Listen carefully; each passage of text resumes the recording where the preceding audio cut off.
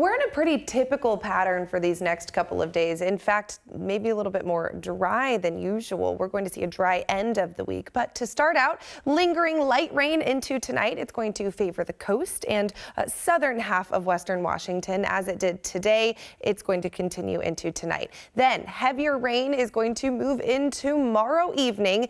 Biggest impacts will be tomorrow night through Wednesday morning. Then the end of our work week will stay pretty mild. It'll be mostly dry, but some light rain lingering into the end of the week. So right now, 41 degrees. It's pretty mild out there at SeaTac. Live look outside. A quiet evening in store for most of us. We did see this very light system move in, impacting the coast for the most part, down south as well, and that could continue to pull into western Washington overnight tonight, bringing some light rain chances into our overnight and early morning hours.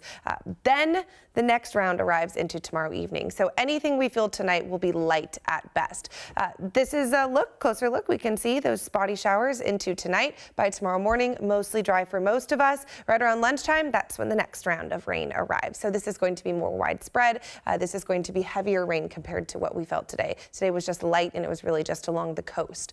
So by tomorrow evening, 6 p.m. evening commute, spotty showers are possible. Mountain snow as well. Then Wednesday morning, early morning commute does look to be pretty widespread. By the time Wednesday night rolls around, most of it will be fizzling out. So biggest impacts will be tomorrow night through Wednesday morning. Rain around Puget Sound, likely going to cap out around a quarter, maybe half an inch. More higher rain totals over along the coast. Snow totals for us staying between 4 to 6 inches of snow, really favoring above 2,000 feet as we head into these next couple of days. So for tomorrow morning, that light rain possible from that weak disturbance. Most of the day staying dry, and then it's those evening dinner time hours that next round of widespread rain moves in. Temperatures pretty close to what we felt today, so mid to upper 40s for most of us, some low 50s on the map as well. And as we take a look at the next week or so, temperatures do see a little bit of a cool down to the mid 40s, so just below seasonal norm as we head into the weekend. But there's that push for rain tomorrow night into Wednesday morning. Thursday, Friday, light spotty showers are possible, but we will stay dry for the most part.